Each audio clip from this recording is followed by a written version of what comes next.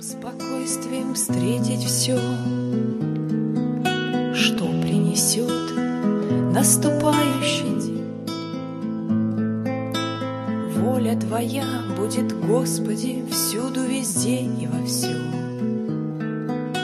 и да оставит сомнение тень. Не дай забыть, что все ниспослано Тобою. Good morning to our study today. I'm Judith Irene Mata, your host and producer of the program, Holy Scriptures and You. Our world around us is becoming pagan in almost a worse sense because we've many times received the gospel, we've pushed it away and turned to a New Age paganism, which is much more dangerous than not having received the gospel at all. This turns many of us in America and Europe into heretics because heresy is a choice. And when you're a pagan, you haven't had a choice of the gospel. When you've been Christian, you've had the choice of either accepting, living by it, and then you may choose against it. God honors our free will. He doesn't ensnare us. He doesn't trap us. He's all love in such a pure and holy, constant love we can't imagine it. Unconditional is the best way to describe His love for us. But in that unconditional love, He allows us, He trusts us with free will, which is the image of God in us, part of it. And in allowing this, we sometimes make very serious mistakes. We sometimes choose selfishly for ourself against Him and His holy commands. God is not onerous. He gives us wonderful commands, life-giving commands. It's like getting water when you're a young plant. You need it. So we are watered by the commandments of God. Не дай забыть, что все ниспослано Тобою. Не дай забыть. The fact that the body means nothing in the pagan world, and Gnostic is a part of the paganism. So in the early Greek pagans, the body was a throwaway. It was an envelope, as it were, or a glove which held the real person, which is the soul. In Gnostic philosophy, the soul was understood to be the person. Now, as we know in Christianity, we pick up from the Jewish, the Hebrew Old Israel, which understood correctly that man is only really man in two parts.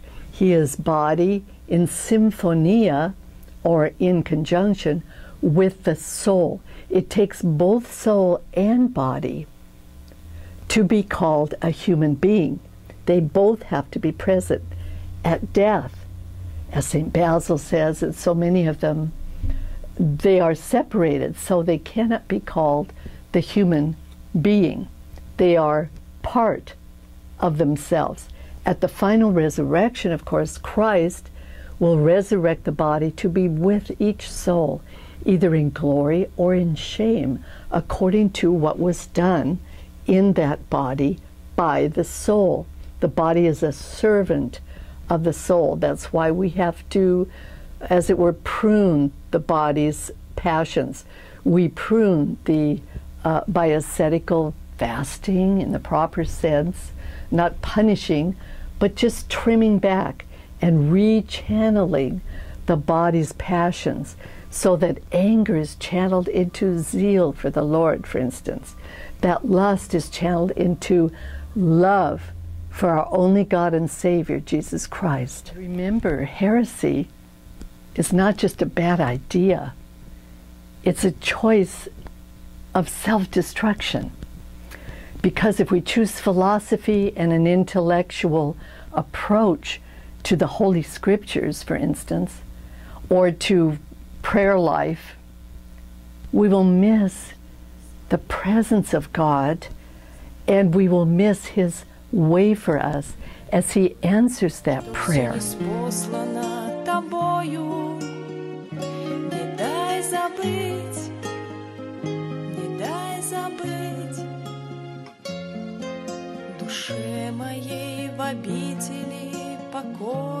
I'll be using Saint Irenaeus, the church father who's so wonderful and whose icon is here on my right. His book Against Heresies is exposing the first problem really that came into the church, Gnosticism, which means knowledge falsely so called by St. Paul, referenced in his first letter to Timothy, chapter 6, verse 20, at the very end. O Timothy, guard the deposit entrusted to thy care. Turn away from profane and vain utterances. The oppositions of that system, falsely named knowledge, quote unquote, which some profess, and they have missed the mark concerning the faith. Let's go to our fathers. The apostle is speaking about those who were called Gnostics, says the commentator, who filled up every uncleanness. He calls them idle and vain speakers. Of these heresies, Nicholas, who was one of the 7 deacons, was one of the first. He is referenced in the book of Revelation, in which his followers are called Nicolaitans. Вечных путях неизменных законов творения всего. Say, what are these Gnostic heresies? What do they do? It's a system of pagan understanding of, in those days, in the first century after Christ, was called science. Science was the knowledge of how to placate various gods, and we would call them demons, fallen angels, and you would ascend a hierarchy of that in your thoughts, in your rituals, defeating this one, defeating that one, and then coming into being equal with God. So Saint Irenaeus, Against Heresies, you will want to read, if you want to understand the early form of this. It's very complex because you had very great philosophers thinking they could go into this and defeat God and have the gifts of the Spirit without the Holy Spirit. So you have Irenaeus going through this intricate system, not by his own mind, but by the All-Holy Spirit. So let's examine this early heresy as it is in our own time and place.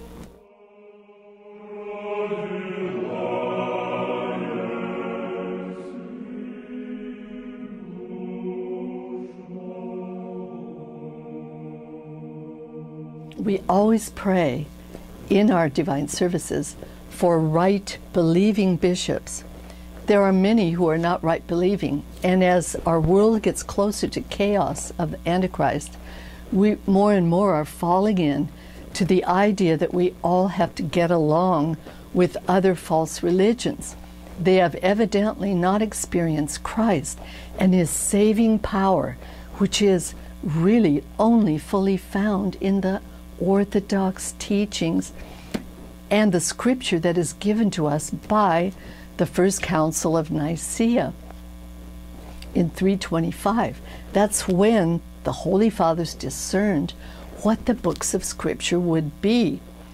They had the Hebrew scriptures, as they were called, for Old Israel, and now they had to discern by the Holy Spirit's grace among them what books would be used as true gospels from the eyewitnesses to Christ's life, passion, and resurrection, and the epistles by the vessel of election, as he is called, St. Paul, and St. Peter, St. Jude, the other apostles who wrote, St. John the theologian, of course, his own epistles, called the Beloved of God, gives us a wonderful insight through his later gospel, meant to correct the Gnostics already appearing from Simon the magician and from Nicholas, the false deacon.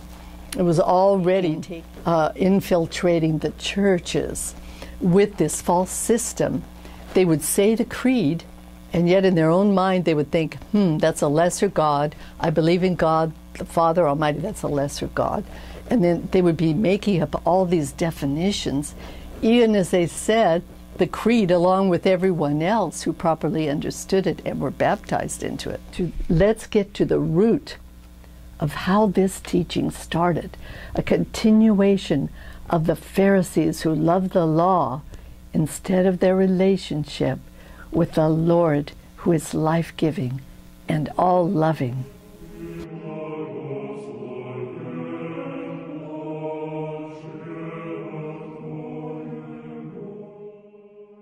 Many of you, as you first come into the Orthodox faith, you will visit a parish, as I did, several. And you will hear this strange thing. We have to confess the most minute details to the super guru priest, who is like a New Age guru in this case. And he will be able to forgive me of all my little minute sins.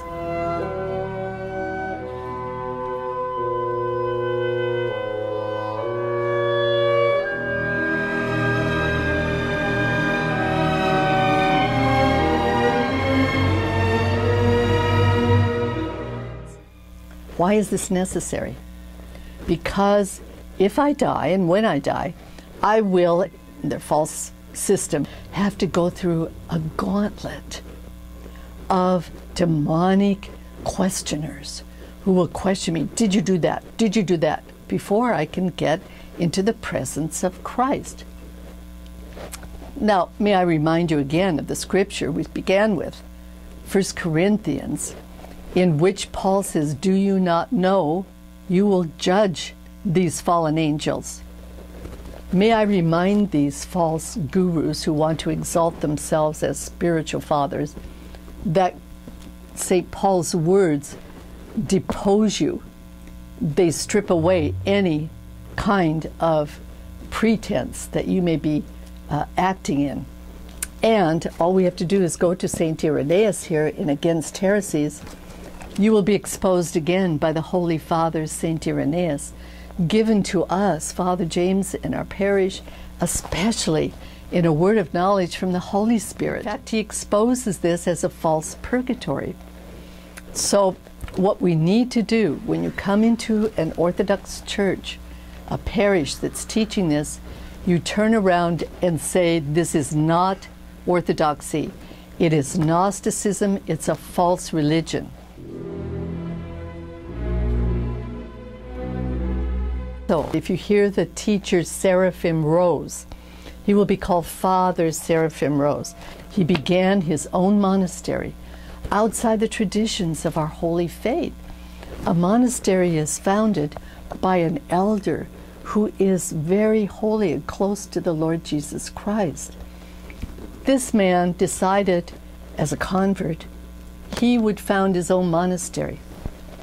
He hides behind a bishop that was near him in San Francisco, John Maximovich. I'm naming names. I have to. If we don't name names, we will not know when you come into a parish that Father Rose, so-called, is not an Orthodox teacher. He has been defrocked in spirit by the Holy Spirit, who rises up and says, get rid of this teaching. It's a blasphemy to God. What does he teach?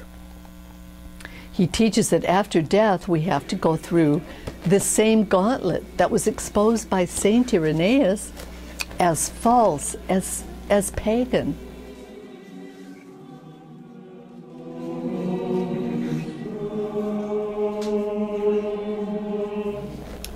If we are in Christ, and since we are in Christ, every Christian knows from the teaching of St. Paul and all the other saints, to be absent from the body is to be present with the Lord.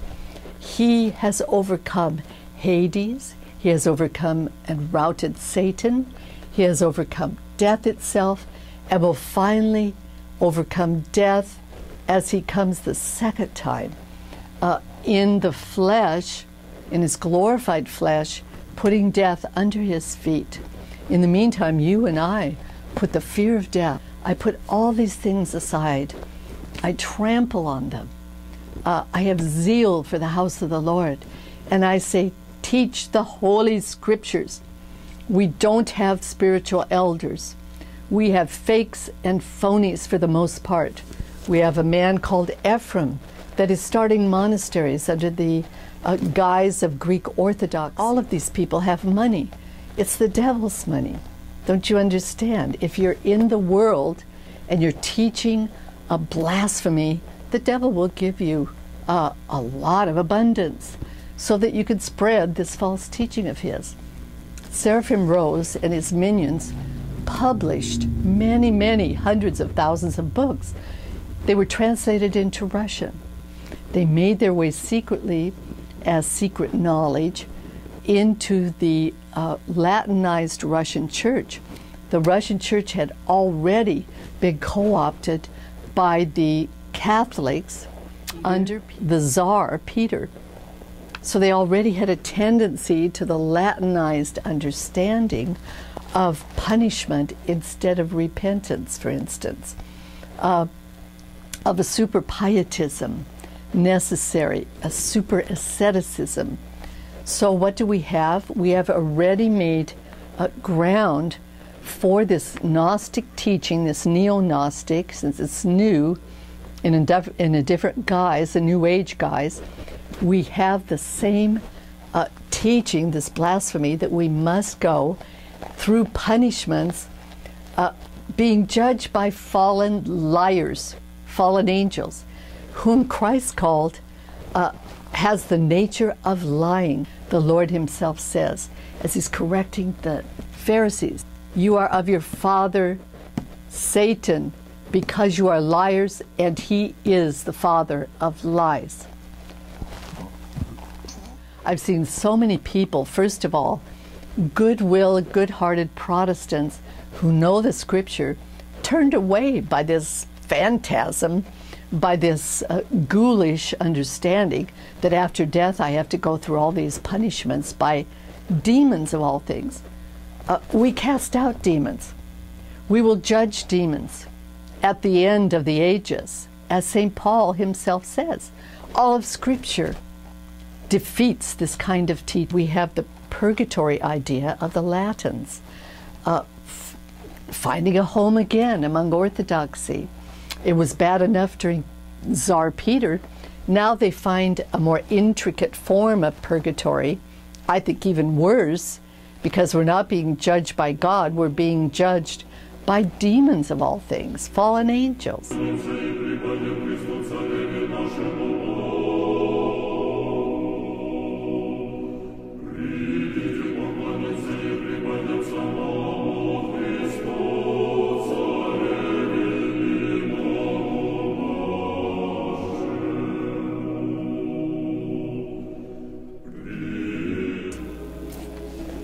Now here are some things to watch for. The tale of Basil the New. This is a dream, a fantasy of a Gnostic believer in which he takes up the identity of this Basil, and by Basil's prayers, this really bad woman is delivered of her sins as she has to pay at each toll house with Basil's good works. This is right out of the Latin theology, the Roman Catholic theology, of the reservoir of the good deeds of the saints, which are drawn upon when I do indulgences. When I say 500 rosaries, I have an indulgence that will get me out of purgatory. This is the same thing under different, more orthodox sounding teachings. Actually, they are sheer Gnostic teachings.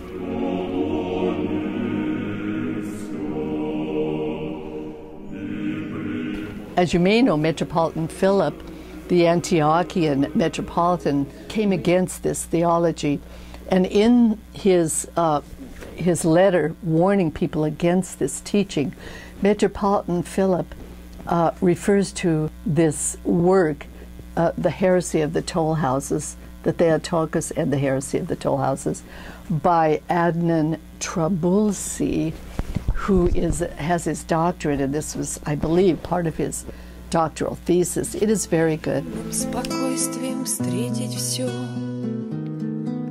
что принесет наступающий день. Воля твоя ниспослана тобою. We also have built up among Russians and Serbs various customs. And sometimes we begin to think that they're sacred tradition and not merely ordinary traditions or customs that have been around for a long time. And sometimes those things can obscure or cloud our vision when we're looking toward the gospel and looking toward our Lord Jesus Christ. Recently, someone whose relative had died told me that they were told by someone in authority that after a person dies, the soul begins to wander for 3 days in different places. And then after the third day, it goes to heaven to worship at the throne of God until the ninth day. Then it goes to hell to see the torments of the damned. And there are various variations on this story. But in fact, this story came to us from the pagan Egyptian Book of the Dead, because it was believed that in the embalming period, until the entrails and brain were taken out of the body for embalming, the soul would hover above the body or visit places that it loved. It would take another 10 or so days to get the organs packed into the canopic jars where they were stored beneath the mummy. And for an ordinary person, the embalming period took about 40 days. So I would like to explain about this tradition and why it's not a tradition and why it should be stamped out. First of all, St. John Chrysostom says it's totally impossible for a soul, once it leaves the body, to remain here or to wander here, but it goes directly in the company of the angels to its place of repose until the resurrection. But what do the Holy Fathers teach us about the 3rd, 9th, and 40th day services? Every culture, every civilization has a series of stepping away from grief rituals for when somebody departs this life. And those who are grieving for them follow these stepping away from grief rituals so they can pull their life back together and get on with their lives. On the 40th day, the Holy Fathers tell us, we celebrate the Memorial Day because on that day, our Lord Jesus Christ ascended into heaven, both body and soul together, teaching us that on the resurrection, we also will ascend body and soul together into eternity. Not the one without the other. Because man does not consist only of a soul like a disembodied ghost, but also of a body which was created by God and which God said was very good. So we proclaim the resurrection and the victory of Jesus Christ when we serve the 3rd, 9th, and 40th day services. And this helps us to step away from our grief and to look forward to eternity, to the resurrection, to the when we will all be reunited again. So this is the joyous and illumining and radiant teaching of the Church. And yet so many people, confusing custom with tradition, have given us something dark and ugly and evil in place of the joyous teaching and the true tradition of the Church, the sacred tradition, and the words of the Holy Fathers. All of these things detract us from the gospel of our Lord Jesus Christ, from the glorious message of His victory over Satan, His victory over the dark powers of this world. It's why at the Lord's Prayer we do not say, deliver us from evil, but deliver us from the evil one, because our Lord Jesus Christ has delivered us from all these powers of darkness. For what's ugly and distorted and twisted and dark cannot come from Jesus Christ, and it could not have come from the holy apostles. Some of these customs or false traditions, such as the mitashto, or so-called aerial toll houses, these things are from Satan.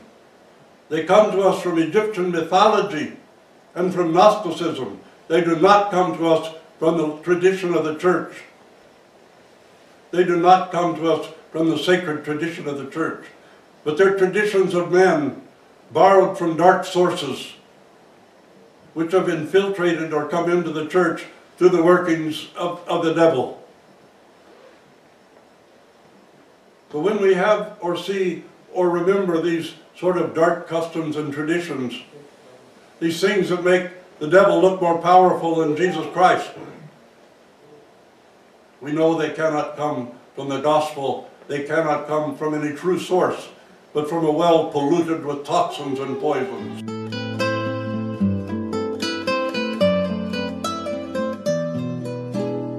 Господи, дай мне с душевным спокойствием встретить все. So if we are fully given over to Christ Jesus, we are fully baptized by 3 immersions into the waters of baptism. We are anointed as part of that baptism, entering into the holy faith. As part of that baptism, we'll deny Satan and all of his pomps. I turn against him. I even spit toward him, put under my feet. Remember, we are to judge angels. We pray to be, O Lord, at thy right hand of glory. And we pray this knowing that you are our only Savior and Lord. We glorify thee in the Father, through the Son, and in the power and cleansing of the all-Holy Spirit. Amen. Не дай забыть, что все ниспослано тобою. Не дай забыть, не дай забыть. Душе моей в обители покоя дозволь, Господь, с тобою быть. Господи, ум мой и сердце мое просвети для того, чтобы я правильно могла послужить в вечных путях.